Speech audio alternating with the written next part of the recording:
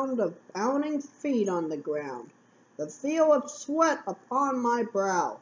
This is my story of perseverance, courage, and determination. For some strange reason, I was nervous about the whole ordeal, yet there I was waiting at the starting line for another big race. This was not a 10K, so it wasn't Peachtree Road Race. No, it was a freedom run. Runners, take your mark, get set. Well, I've done this thing so many times, yet this was the day I was ready for it. Training month after month with my dad and my little brother. I was ready for anything. Okay, so I wasn't expecting the rain to occur or the fact that Mom and Jeremy wouldn't even show up. Poor little guys. But there were hundreds of millions of runners and spectators to keep me company. Oh yes, and Emily and Dad tagged along.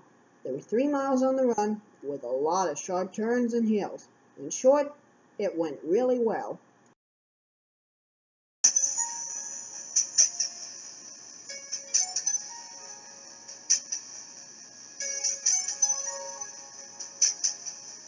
Yay! Awesome!